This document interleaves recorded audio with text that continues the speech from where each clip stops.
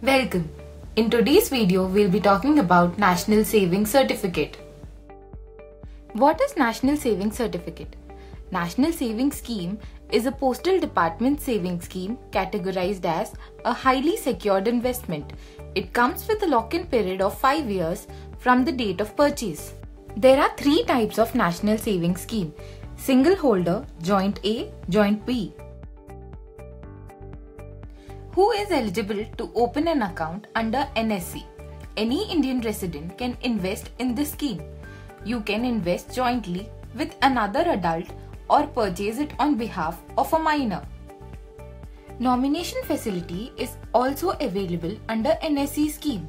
Under issue 8 of NSC, trust and Hindu undivided families are not eligible to invest in NSC.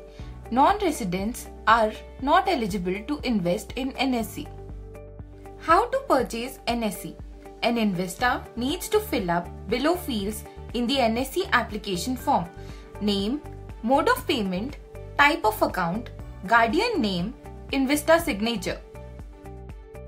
The post office has to fill in the required details in the application form: number of certificates and denomination, issue price, date of encashment, postmaster's signature, postmaster's initials.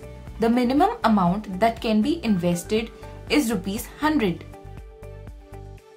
The documents required for NSC: passport, PAN card, electricity bill, photograph. The benefits of investing in NSC: to avail tax benefit on deposits, guaranteed returns on investment, can be used as collateral security to get a loan. Reinvestment option available at maturity period. Tax benefit up to 1,50,000 per annum. No TDS on NSC. Maturity and withdrawal of invested amount. NSC cannot be redeemed before the completion of 5 years lock-in period.